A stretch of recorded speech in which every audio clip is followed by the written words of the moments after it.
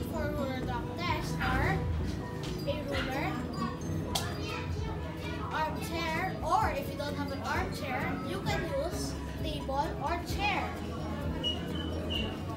Pen or pencil and paper for recording the scores, and a calculator for calculating the average score, and of course, the camera to capture the activity. Also, do not forget to wear comfortable clothes that look like this. Now, let's do our activity. We are going to measure reaction time through ruler drop test.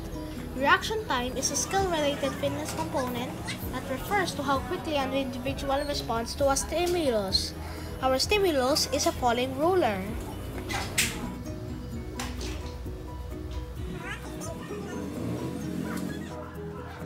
Now, it's time to compute my scores. My first attempt, I scored 24 centimeters. In my second attempt, I scored 17 centimeters.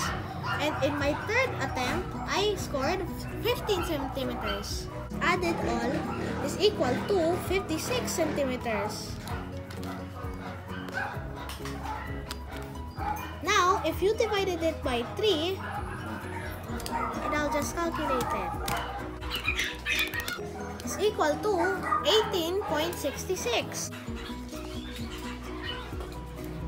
My score is 18.66, and based on the chart, it falls under average.